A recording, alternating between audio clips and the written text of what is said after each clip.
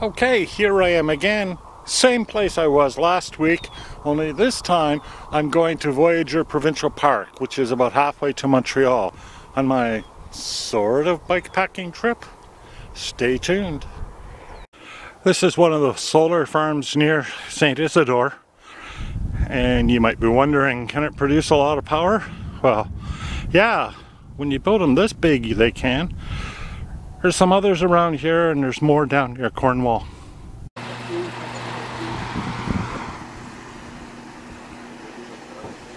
Lunchtime. Lunchtime. Here I am in the village of St. Isidore. So this is the village of St. Isidore. Sort of the back part of it. I'm not going down the main street because I'm going off at a bit of an angle, headed east toward Voyageur Provincial Park.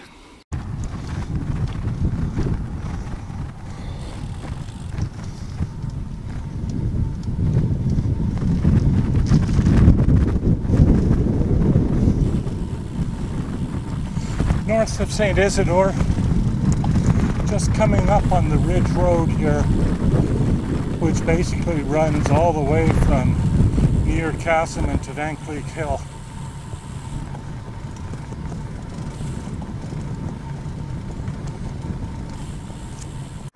Okay, I'm on the Ridge Road. Up that way is the direction I'm headed. If you look over here to the north, this is the view from the Ridge Road. And you can see that's actually the Ottawa River Valley, and the hills in the background, that's in the province of Quebec.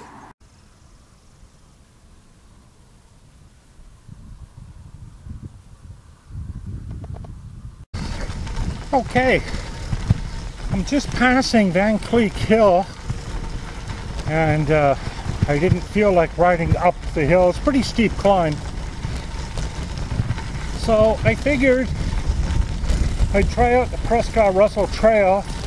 Haven't been on this stretch of it for a few years. I wasn't sure what condition it would be in, but it seems to be pretty good along here, which is nice.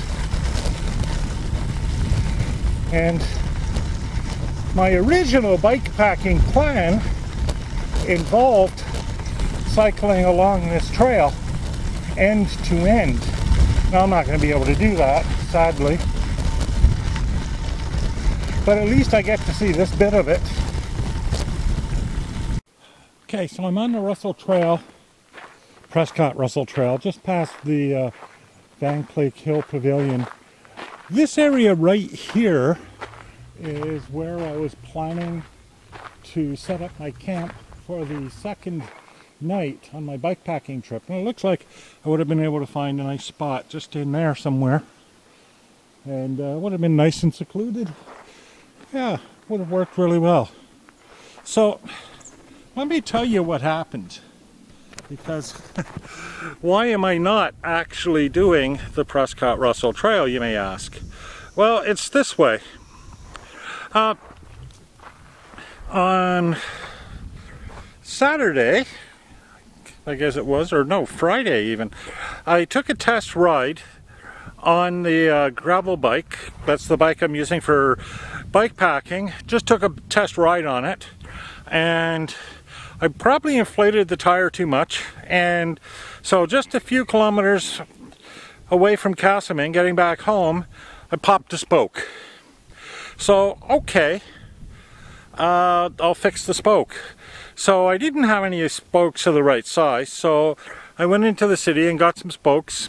They're too busy to actually replace the spoke for me, but that's okay because, you know, if I'm out bikepacking, I have to be able to do this myself. So I bring the spokes back home and go to do my spoke, and I've never changed a spoke on a bike with a disc brake before, and it turns out to be rather more involved than I thought. So, okay, I can't just put the spoke through the way you normally would, so I guess I need to take it apart. So I did that, and then the ball bearing started rolling on the floor, and I actually lost a ball bearing, and I realized that I had lost my bikepacking trip for this long weekend. because there's no way the back wheel is going to get fixed either by me or the bike shop in time for that. So I was pretty despondent. So what I decided to do is I drove my gear that I was going to take by bike. I drove that exact same gear in the actual bike bags to Voyageur Provincial Park. And that's about 80 kilometers from home. And I drove back home. And now I've been on the bicycle for the last several hours. I'm about 55 kilometers into my ride right now, on my way to Voyageur Provincial Park. And I'll get there, looks like a couple hours now, before dark anyways. I'll set up camp. I'll spend the next 2 days, including some rain days, biking around that area. And then on Monday, it's a long weekend, I'll pack it up, I'll put everything back underneath the tarp, where it'll be safe. I'll bike back home, probably against the wind. And that'll complete my bike packing trip, so-called. So it's not a real bike packing trip, I know that, but it's the best I can do when I've got ball bearings from my bike packing bike rolling around on my garage floor. So that's the story. Now, just as punishment for the error of my ways, I was sort of hoping that I'd have the wind behind me because I'm going west to east, but no. We've had an east wind all day.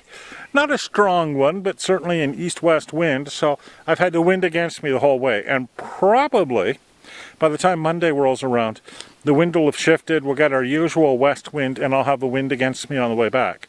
So I'll have the wind against me for the full 160 kilometers to the park and back. But you know what? That's biking. And I'm just happy to be out here on, right now, it is a beautiful day in a beautiful forest, just enjoying myself. So that's it for now. Well, after Van Cleek Hill, the trail got pretty rough.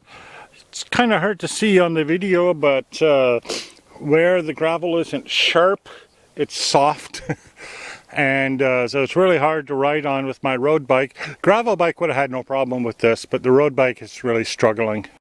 Okay, I've reached the park entrance. Most of it is less swampy than this. I have maybe 10 kilometers to go to get to my campsite. Okay, I'm here. I've made it to the campsite. All my stuff is safe and secure under the tarp where I left it this morning. And let's see how far I've gone. Let's see now.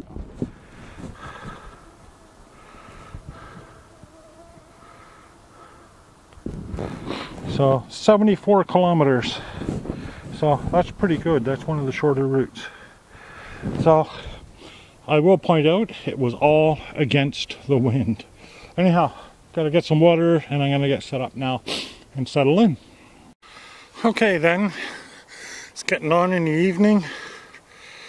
Here's my tent all set up. Air mattress wouldn't inflate, so that's gonna be fun. Otherwise, things seem good. I'll see you tomorrow.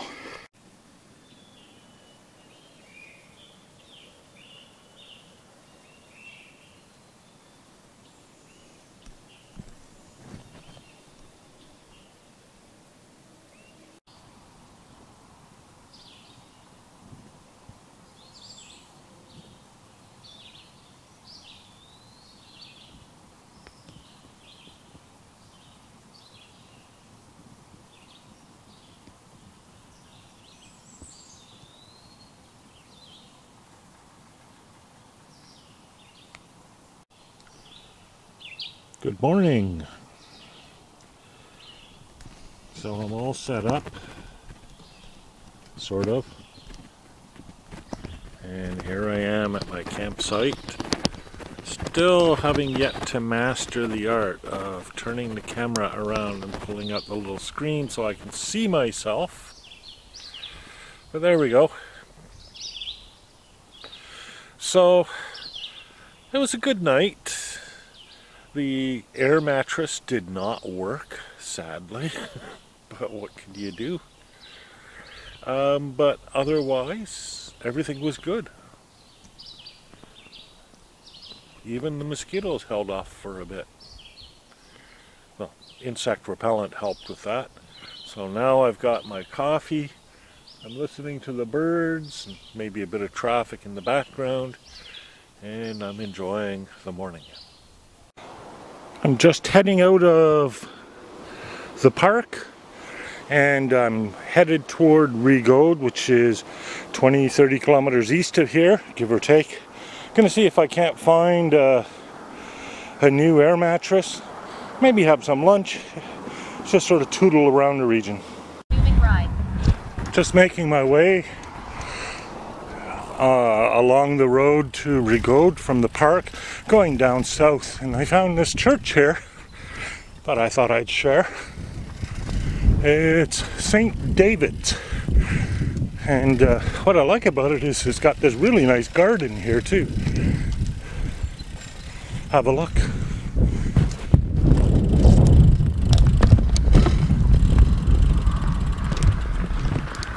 Here's the garden. Take a quick walk around. It's early spring, so you know it's not in full bloom, but it's pretty nice. It's in the middle of the country here, surrounded by pastures and forests, and it's the road straight south from Voyageur Provincial Park. So if you're out this way, stop by, maybe have a spot of tea. This is why I love cycling rather than driving. Never would have seen this otherwise. So yesterday while driving to the campsite, I came through St. Eugene here and went right through that 50-kilometer-an-hour sign, and there's another one up by the village, but that's also where the police car was. Now he let me off with a warning because I was just doing 81 in the 50, but I've never been down this road before. Totally missed the stop sign or the speed sign. So I'm out here a little out of my way, but I wanted to check for myself, why did I miss that speed sign? Now right by that warning for a 50-kilometer speed zone is this lovely house, and it comes complete with a saloon. How about that?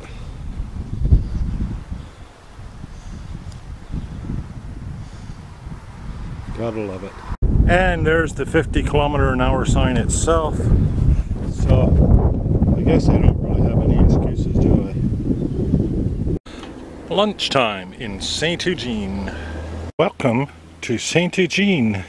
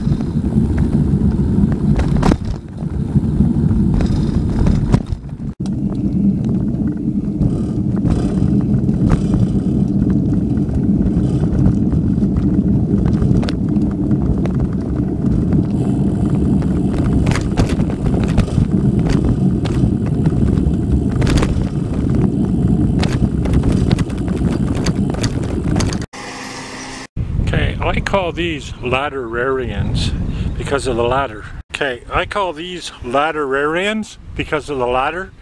It's a very characteristic cross with the decorations on it. We see the tongs, maybe indicating that it was a dentist. We see some feathers and the ubiquitous ladder.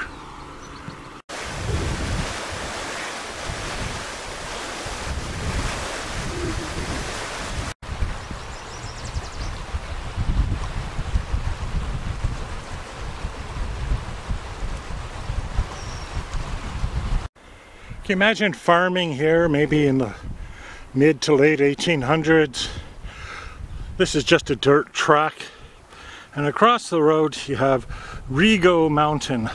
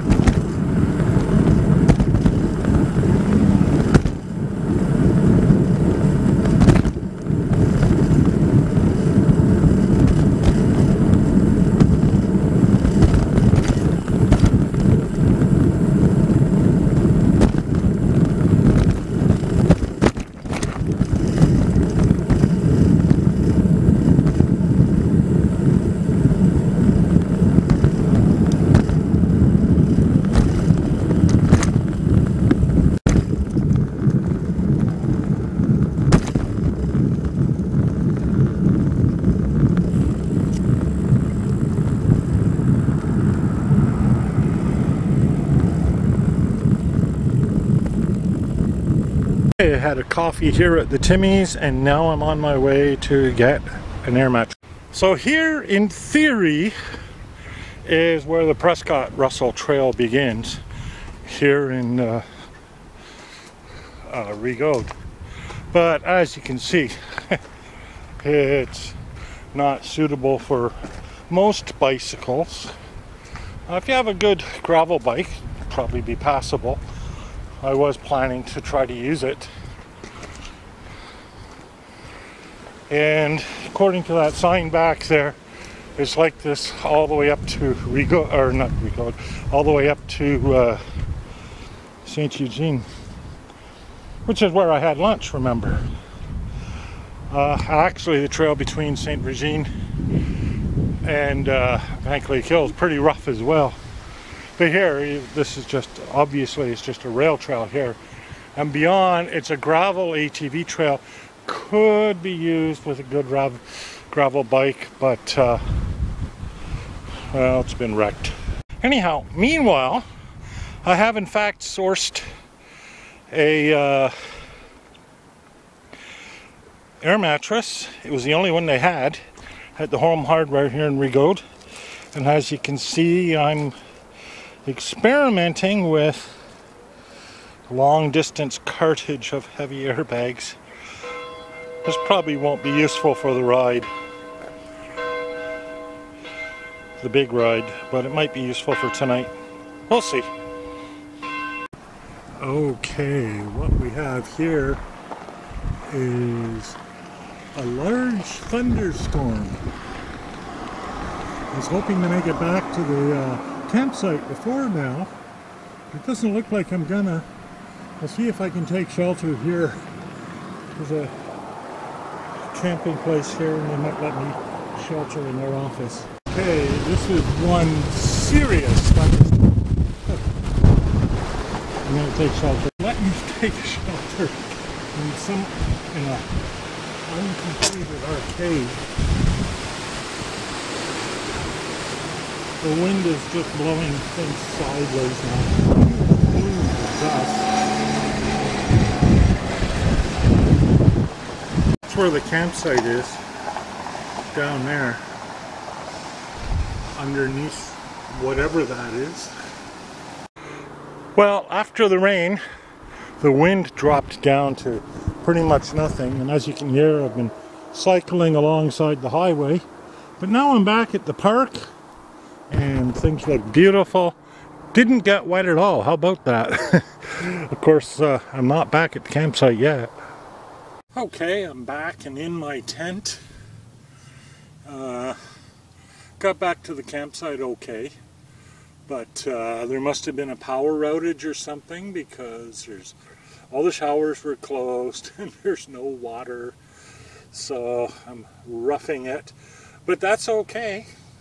I'm actually prepared to rough it because I have my water purifier and I've got food that I don't need water for, and I have 300 milliliters of water from this morning, so I should be fine. Looks like the motorcycle crew is here, so I'm going to finish off for today. See you tomorrow. Good morning. Here I am back at the camp. Water's back, yay. Rained a little overnight, but not too badly, and I slept like a log. So, bonus. Okay, back out on the road. Headed east today toward Hawkesbury. And this is a really popular road with cyclists.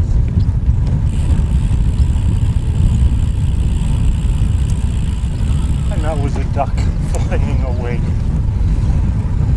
So I'm going to run parallel to the Ottawa River toward Hawkesbury. Toodle around Hawkesbury. It's about 20 kilometers away, so it's not that far. And make my way back. So I'm against the wind on the way there, with the wind on the way back. In theory, you never know. Things change. Yesterday things changed with that storm. I was with the wind on the way there, against the wind on the way back, except we had a storm. And after the storm, the wind died down to zero. So, bonus. So this would be the opposite of that. So we'll see how it goes. This is Chute-Blondeau, part of the way to Hawkesbury. As you can see, it's a pretty quiet, ordinary town here in Eastern Ontario with some Eastern Ontario classic buildings.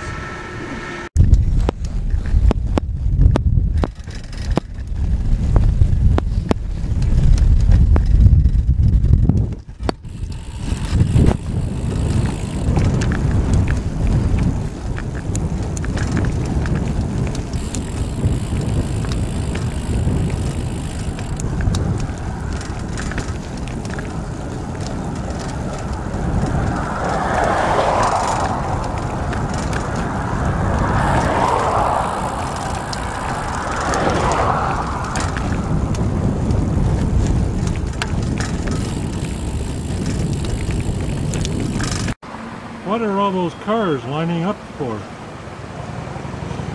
This is Hawkesbury of all places. Gas.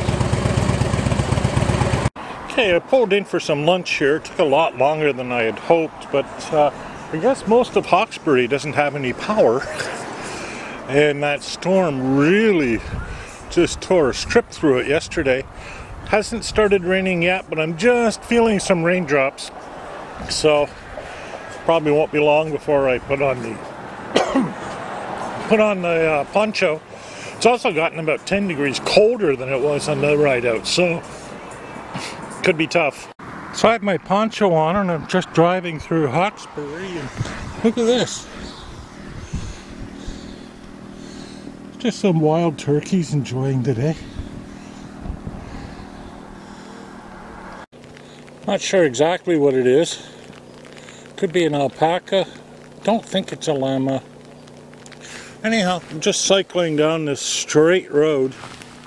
There's not a whole lot to see. Got my poncho on. It's been raining off and on, so keeping my eyes open for stray alpacas and doing my best to get back to the campsite. To underestimate the storm from yesterday, but this is the sort of thing that's happened, and there's branches and stuff down all over the place.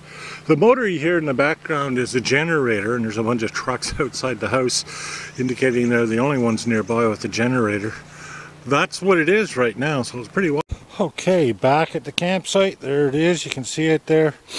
It was rained on most of the way back from Hawkesbury, but I'm here now and all is good. Oh man, that was a cold night last night. I got the coffee on now this morning, and beautiful woods out. Rain's all gone. Might rain later today, but boy, it was rough last night, I'll tell you. Got the coffee on this morning. The rain has stopped. Beautiful sky out there.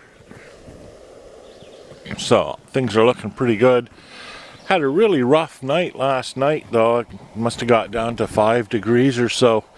And my sleeping bag is rated to 4, but I think that rating is a survival number, not a comfort number. You have to check these. Anyhow, very cold last night. Looking forward to the coffee to warm me up this morning. Whoa. Hey, time to say goodbye to the campsite for the last time. It's been nice, but time to get on the road and head home. 70, 80 kilometers, give or take.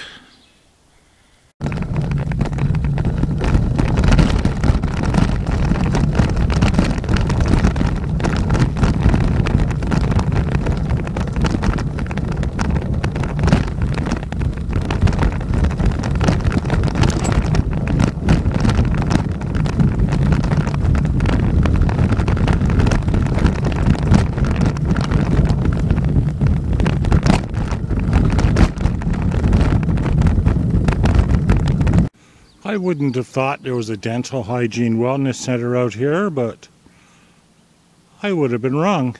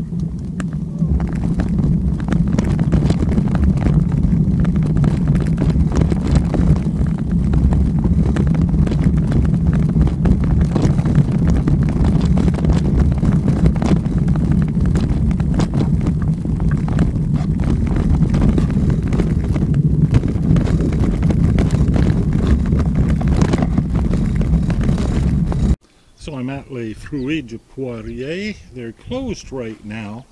But they did sell me a bottle of fruit juice.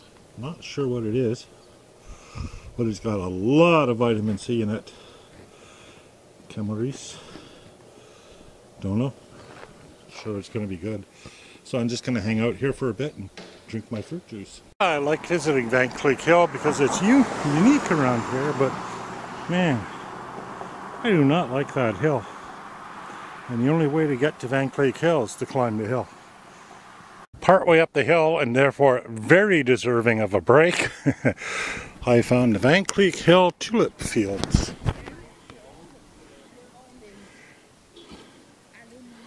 That's a lot of tulips. Again, more signs of the debris that's all over the place around here. This is Van Cleek Hill looking down the hill at last, and it's unique. It's completely different from other towns around here. I think probably because it's the only one that didn't burn down multiple times.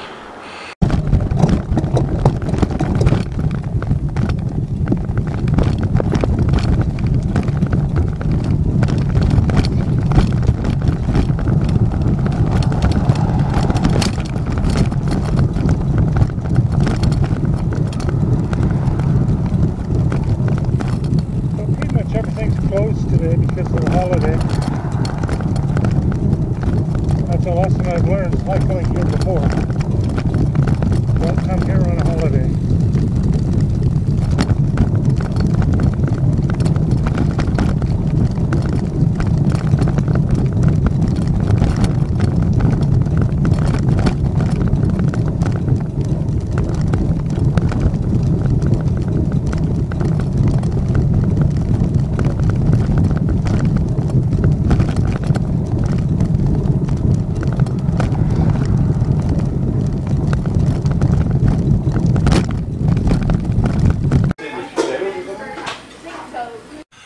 This is the tiny hamlet of McCrimmon. Population, I don't know, 10?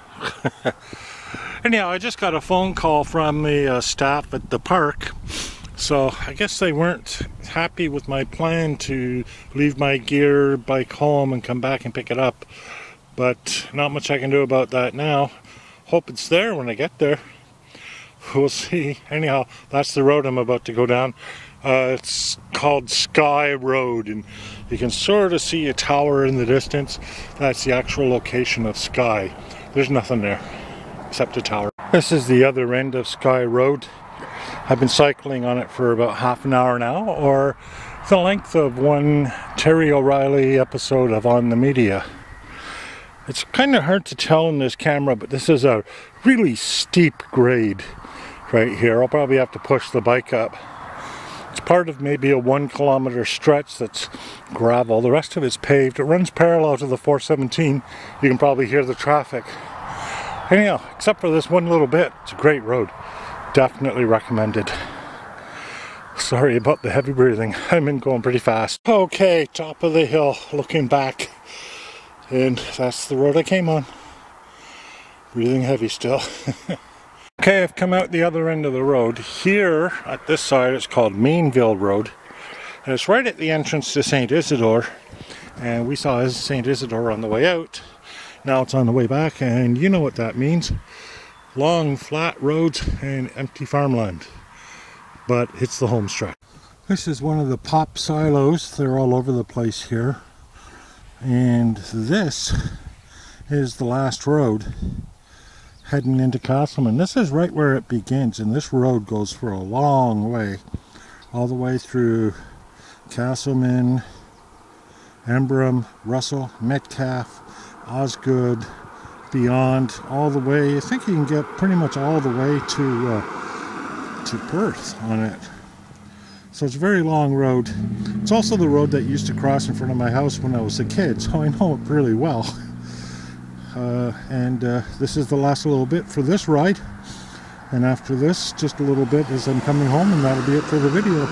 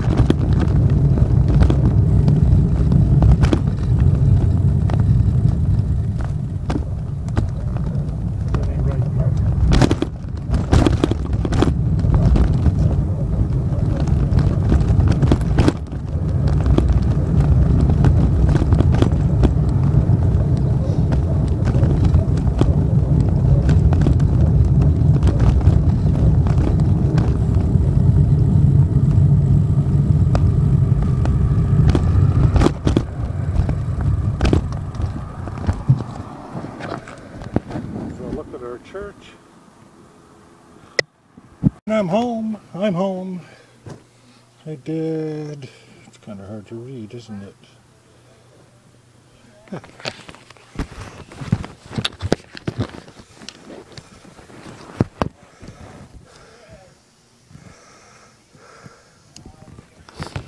It's better.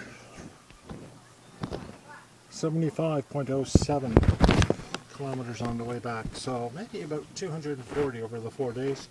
That's pretty good for me anyways. So that's it. That's the video. Hope you enjoyed it.